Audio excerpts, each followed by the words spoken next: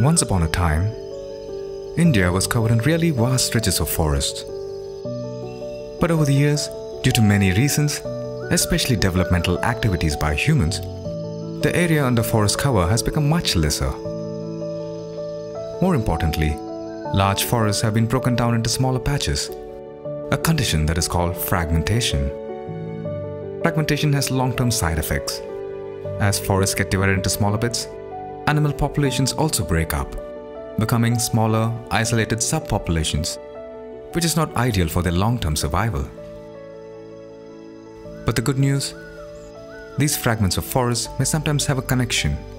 It might be just a few trees and bushes that look unimportant, but they are critical. These are what are called wildlife corridors.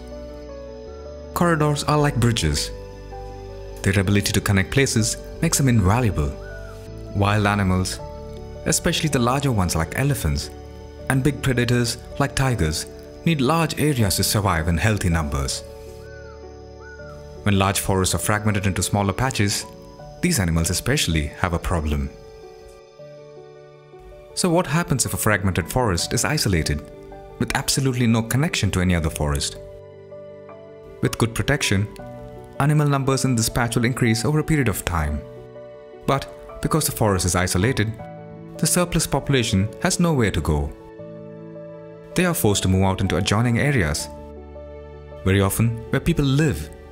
This can lead to conflict.